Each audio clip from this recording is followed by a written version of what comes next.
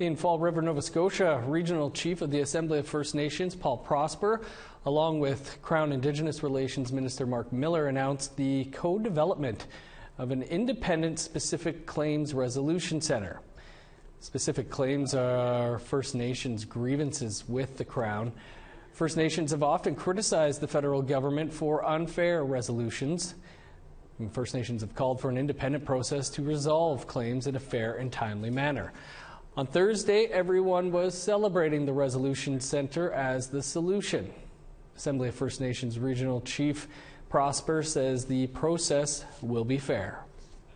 That takes into account an Aboriginal perspective, Aboriginal laws, for example.